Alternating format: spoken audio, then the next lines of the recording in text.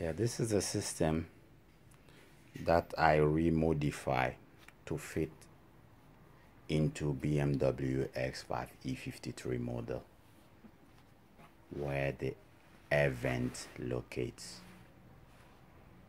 I remodify it with the cable as well, because it comes the head display attached to the unit together. That's how it comes in the original, but I remodified and extend the cables so that it can fit. This will fit under the dash, and this will be on the dashboard display, because normally when people use the air vents, they close the air vents and cannot be reused.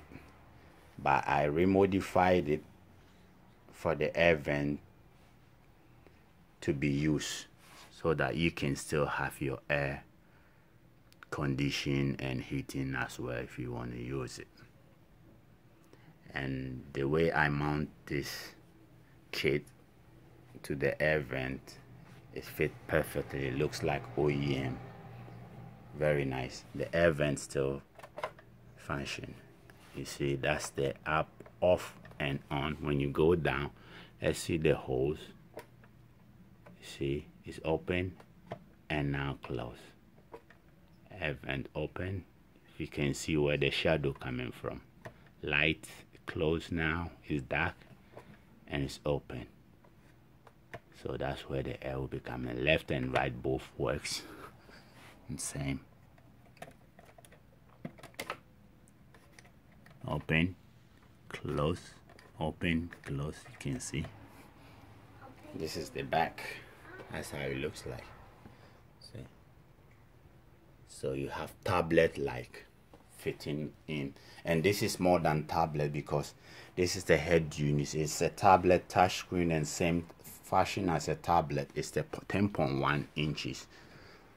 And what this can do for you, it will do more than a tablet. It's a tablet. It's also a head unit, because this acts as a tablet, and this gives you reverse input, and it gives you what a car will give it to you, rather than tablet, you know. And it's also have tablet capabilities. So this is what I want to share with any of you guys out there. If anyone interested, I can sell the kit, and you have to buy the machine yourself. This can be taken out in a second, because it's all magnetized. It's hard to do with one hand. You see, you just do like that, and the screen is out. See, the screen is out. It's magnetized, and that's it. It fits. Very perfect. Thank you for watching, guys.